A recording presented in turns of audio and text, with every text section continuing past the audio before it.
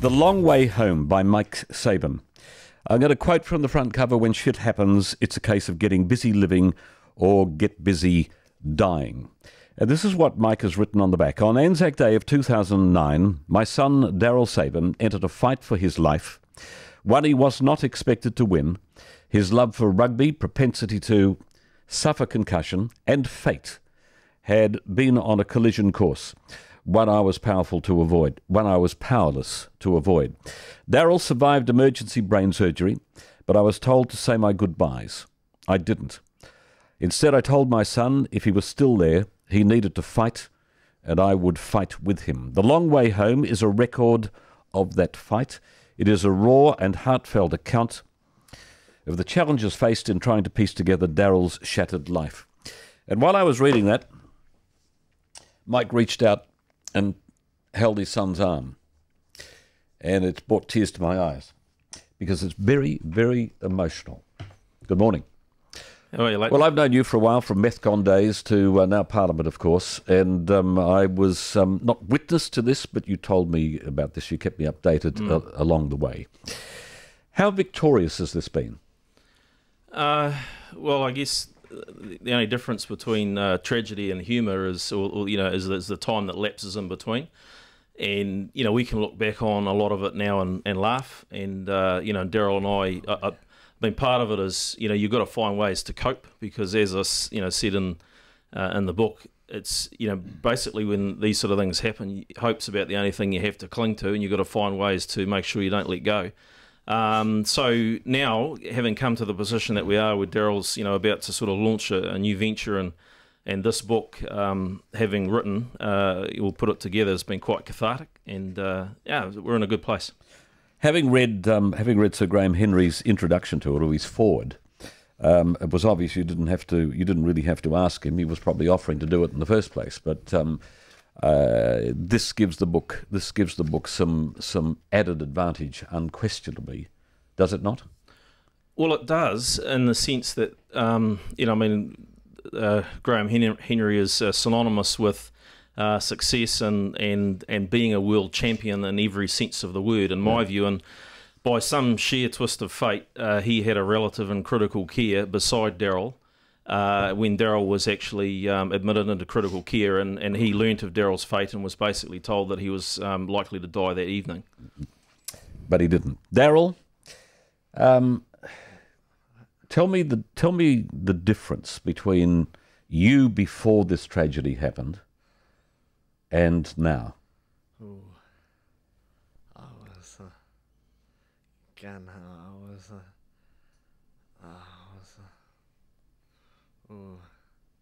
you name it, I would do it. Up power. Yeah, I did it all, but I'm limited to the stuff I can do now, but it's getting back up there. What would you say the difference was? Well, the difference, I mean, obviously, I'm talking about an attitude to life, in the way you approach things. The difference is that Darryl, and that's really why he's put this speaking venture together, is because what runs through Darryl, I think what runs through everyone, if you can tap into it and find it, is this the human spirit of overcoming adversity when everything else is gone. Darryl had that. That was all that he had to rely on, was his stubbornness and determination. Where did he get that from? Well, before you answer that, I can remember sitting in a Columbus coffee shop with you under the Metropolis building in the middle of town to talk about Methcon on this one occasion, because we had a few of those. And before we got to talk business, I had to be updated on Darryl. You were going through some pretty emotional stuff then. So where did he go back to the question now, where did he get this survival instinct from? Well, it's probably what contributed to his accident, and there's a sense of belief in himself. And actually, he thought he was bulletproof, like every teenager. It's just that he had this determined streak running through him, and I think that's the only thing that kept him alive.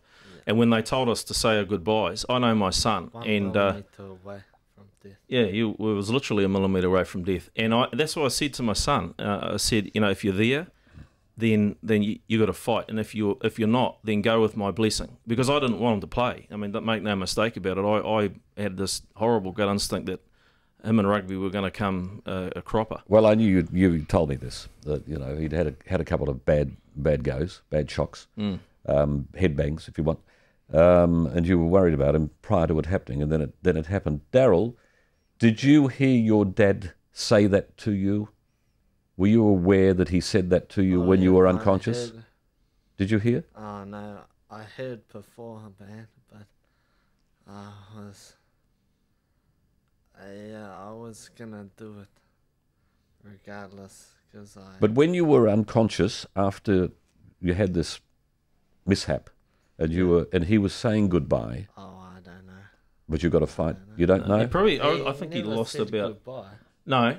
But at the time, so what Leighton's meaning is at the time, after you had the accident, do you remember anything from in that comatose state? And you basically lost about maybe 4 or 5 months, no recollection whatsoever. The reason I ask that, I hope it's obvious, but some people actually do hear people talking to them, even though they say, the medical authorities say that they can't hear you, but it turns out later that they did. That was something I was wondering myself at the time. I wonder if Darryl can hear me. He could hear me, because when I said to him, if you're gone, go with my blessing, but if you're not, you stay and fight. And I said, you squeeze my fingers, I need to know you can hear me. And he did. He squeezed them. And I said, now I want you to squeeze harder so I know you can really hear me. He nearly broke my fingers.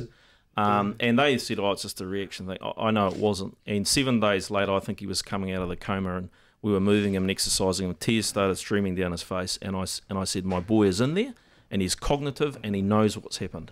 He doesn't remember it though. No, but I'm with you. I think he obviously did. He knew. My instinct, absolutely, right. He knew. Monday the 3rd to Sunday the 9th of August. There are few words to adequately express the horror that we all went through for the first few weeks of this most deeply rooted test of the human spirit. It's still so raw that I can't bring myself to read the postings I made in those early days and weeks.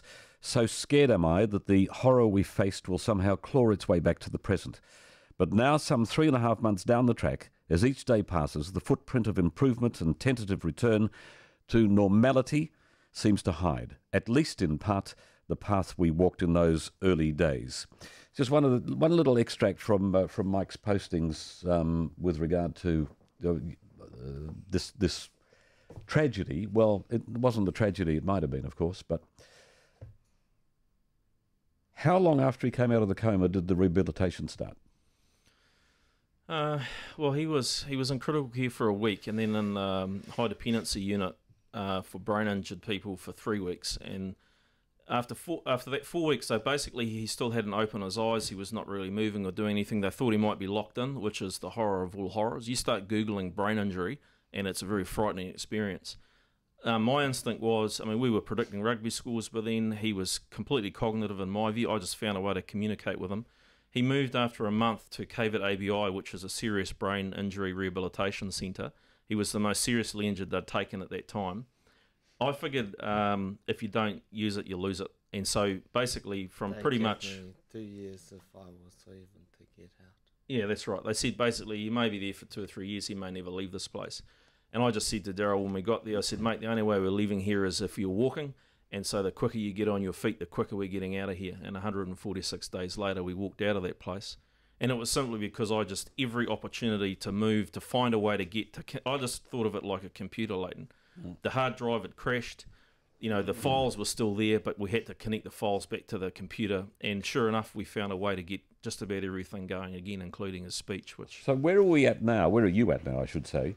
Where are you at now with this? Is there further progress to make, or have you reached the point of you can't go any further? Well, you chip in and answer this as well, Darryl. Where do you feel you're at? You still making progress? Yeah, still making continued progress. I think the thing is, they say about 80% of your gains you get in the first 2 years, and then after that, the last 20% is going to take 80% of the time. Darryl, he's at the gym, most days. Basically, his days are made up of rehabilitation, and he just keeps on going. A year after this, when we're back at home, so we went home after 6 months, we went straight into the gym.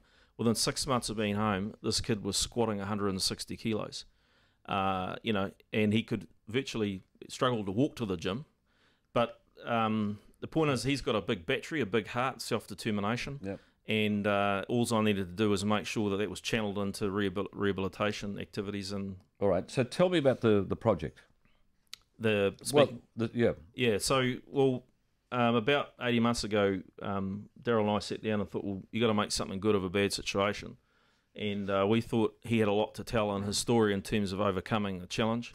And so we thought, why don't we put some sort of a presentation together? It becomes part of his rehab to be able to get up in front of a crowd of people and tell his story. I just happen to have hundreds of hours of footage of his rehabilitation, from him being a completely immobile vegetable through to in the gym working out like you'd never know there was any difference. And while his speech is a bit slow, we've now got a 45-minute presentation that's called Shit Happens, that pretty much talks about the 5 life lessons that he's learned that I actually think are relevant to every life, but it's part of Darryl's recovery as much as a way to reach out to people and actually say, you know what, we all face challenges. You can either get busy addressing it or get busy turning away. No. You've got a sponsor?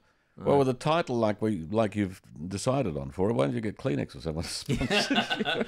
Yeah. At least to say there was plenty to clean up when that particular shit happened. But yeah, look, it's the book.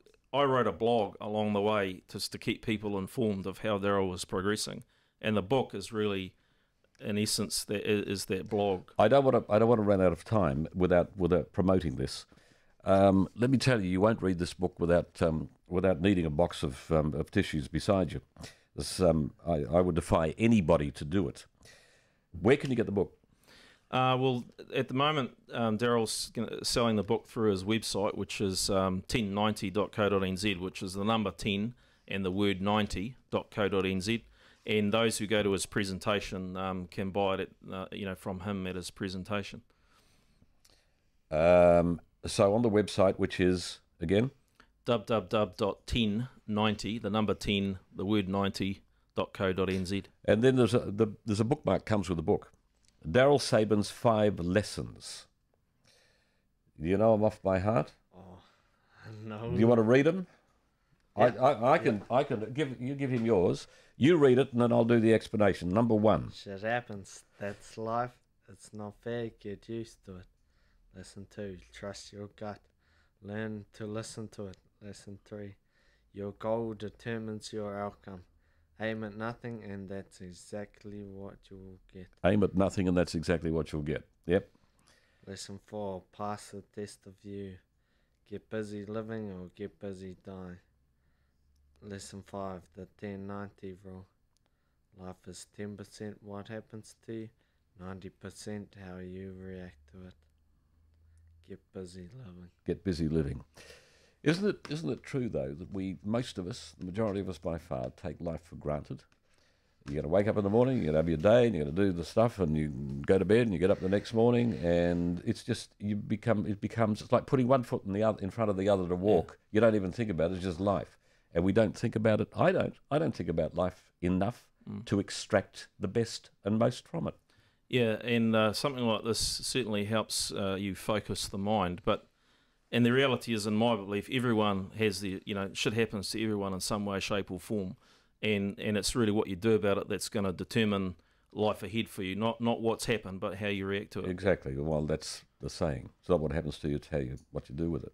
How do people get in touch if they want Darryl to come and... Who are you aiming at? Anybody? Well, I mean, obviously we want to... Darryl's story can't help but highlight the nature of head injury and better understand that. But his story is intrinsically linked to the All Blacks because Darryl became essentially the 23rd man of the squad. So there's a natural home there for a sporting audience. But in terms of the corporate audience or those... like his first presentation, we actually... next Tuesday is to a group of healthcare providers. It's a generic message, it's all about anybody who wanted to talk about having Darryl come address them.